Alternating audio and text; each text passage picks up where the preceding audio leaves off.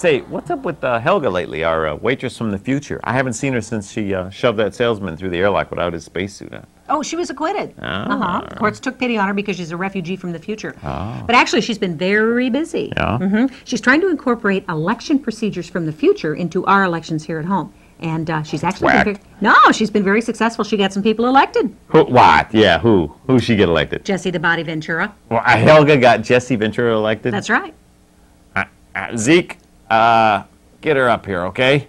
You get her. I'm afraid of her. Just be nice to her. Ask her to come up and talk with us. Say please. Well, last time I did that, she baked me a cake. She baked you a cake? Oh, how nice. No, she baked me in a cake, and it wasn't nice at all. But I'll get her. I'll just tell her John wants to see her. She likes him. I don't think he likes her, though. Oh, sure he does. He just needs time.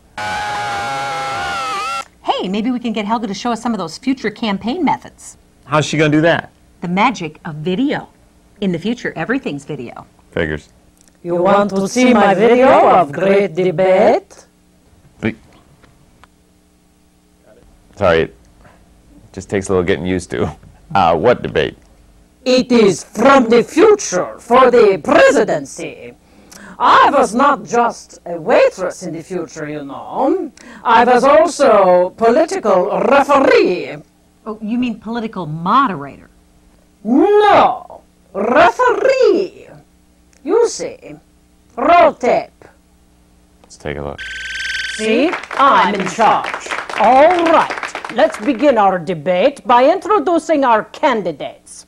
First, the great-grandson of President Bill Clinton and current President of the United States, the incumbent, Tommy Joe Clinton. Well, thank you, Miss Helga. I'm here. I'm ready to party. And from the state of Minnesota, the great-grandson of Governor Jesse the Body Ventura, Governor Telly the Tubby Ventura. I'm here. I'm not running. Well, I mean, I'm running for the presidency, but I'm not running away from him. Come on, Chubby Love. I'm ready. I'm waiting. No. First, the intellectual part of the debate. I have here the question. For you, Mr. President, what everyone wants to know, how many interns? All of them. Good answer. Now, for you, Telly. Saddam Hussein, the new ruler of Iraq, comes to the Oval Office for peace talks. What do you do? I'll kick his behind. I'll gouge him in the eyeballs. I'll rip his insides out and have him for lunch. And that's before I shake his hand. Fine. Now, open round.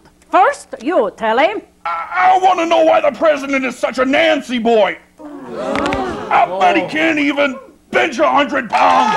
Can do. Can do. Cannot. No, you go. No way. Can do. Can do. I'm strong, and a whippy guy like you do for the country. I can dance, me. Something a chunky boy like yourself ain't gonna do. It's been shown time and time again that the people want a sleazy sex machine for a president. However, the voters also want someone who is forceful. After I kick Hussein's butt, then I'm going to take those towel heads, and then I'm going to go ahead and kick their keisters, the guys in the black turbans, not the guys in the white turbans, because after all, those are the guys that sell us the oil. But after that, whoa, boy, watch out! Well, as you can see, quite a matchup. Will dancing Tommy Joe Clinton retain his crown? Or will Telly the Tubby Ventura body slam his way into the White House? We're taking the title, baby. This is our year. And that concludes our debate. Vote by sending in your money as usual. And remember, it's not the politics, it's not the man, it's the image.